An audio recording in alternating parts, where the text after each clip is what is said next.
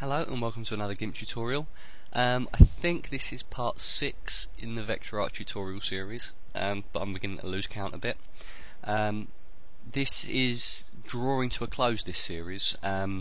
This isn't the last one now, but what I'm going to be doing over the next couple of tutorials is just looking at a few quick tips just to get certain effects that you might have seen in various vector art pieces. And whenever I see a particularly nice effect in a vector art piece, then I might, add more quick tips to it. But essentially, all of the basics, all of the paths, use of shortcut keys and the fillers and the rest of it, all that stuff's pretty standard. So what we're going to look at today is the kind of silhouette grass effect. Now, if you remember the Vectorland video that I pointed you towards in the very first tutorial in this series, at one point the guy that made that vector art turned a black kind of solid shape into something that looked a bit like a kind of wispy grassy hill, very, very simply, just by adding this kind of silhouette of grass. So today we're just going to very quickly look at that effect.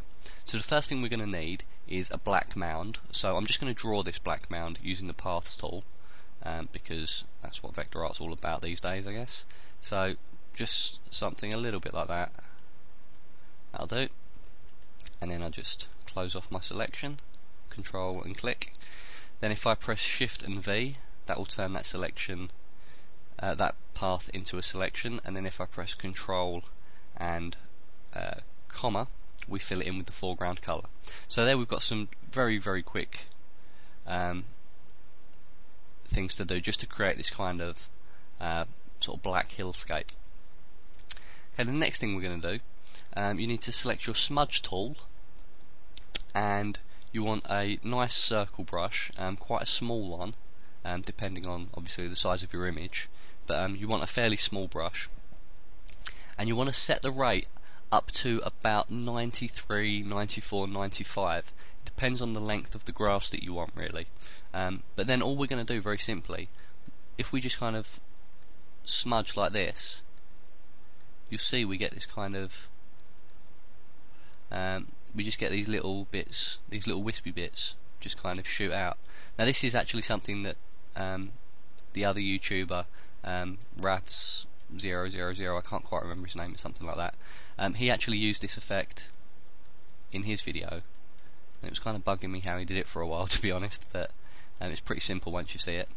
And all you're going to do is literally just cover as much of the area that you want with this kind of grass with that. Now obviously this is all fairly uniform at the moment, so if you wanted to make it a little bit more interesting, then you could change the length of some of the bits of grass just by turning up the strength of the smudge tool a little bit, or alternatively you could you never want to turn it up to 100, by the way. I did that earlier and it looks rubbish. Or you might just want some little small ones. But yeah, I mean that's it. I mean that's really all this tip is going to show you. It is just a quick tip, and I think from now on most of the vector art tutorials will be of this nature, just something very quick, just to give you an idea of how to achieve a very particular look, and then hopefully you can apply that to your own vector art. Anyway, I hope you found this useful. I hope you've learnt something from this, and I'll see you next time. Thanks for watching.